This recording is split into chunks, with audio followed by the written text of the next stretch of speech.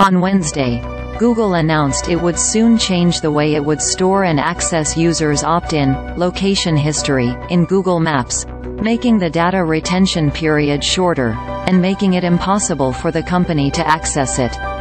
That means it will no longer respond to geofence warrants, a controversial legal tool used by local and federal authorities to force Google to hand over information about all users within a given location during a specific time frame.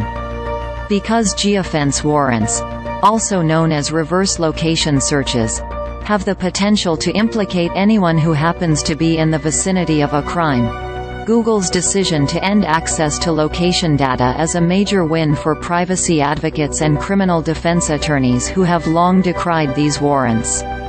The company confirmed the impact of the change to Forbes.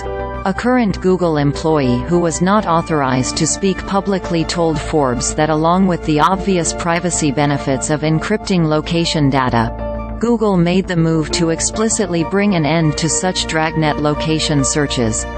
The repository of everyone's location data dating back months or years was a hazard, and Google is trying to clean up that hazard, Jennifer Granick, an attorney with the American Civil Liberties Union, told Forbes.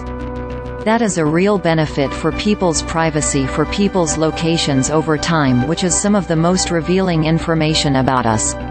Armed with facts about a criminal incident, and the vast location history data and associated device data from a geofence warrant, investigators would try to identify a suspect who might have committed a crime. These warrants are dangerous, wrote Jennifer Lynch, an attorney with the Electronic Frontier Foundation, in a Wednesday blog post. They threaten privacy and liberty because they not only provide police with sensitive data on individuals, they could turn innocent people into suspects. The change doesn't prevent the government from getting information on a specific user by demanding their full account details, the Google employee said. But investigators can no longer hand over some coordinates and a time frame, and compel Google to give it either identifying data or metadata on all users within those parameters. The move comes just days after the very first federal appellate court, the U.S. Court of Appeals for the Fourth Circuit, in Virginia, heard oral arguments in a case called United States v.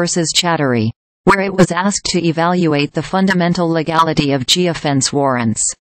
The court's ruling, which only would cover 5 states largely along the eastern seaboard, will likely not come until next year. Good news from Google. I never thought I'd say that, said Michael Price, one of Chatrie's lawyers, and the litigation director for the Fourth Amendment Center at the National Association of Criminal Defense Lawyers. From a practical perspective, judges are often concerned about taking a tool away from law enforcement.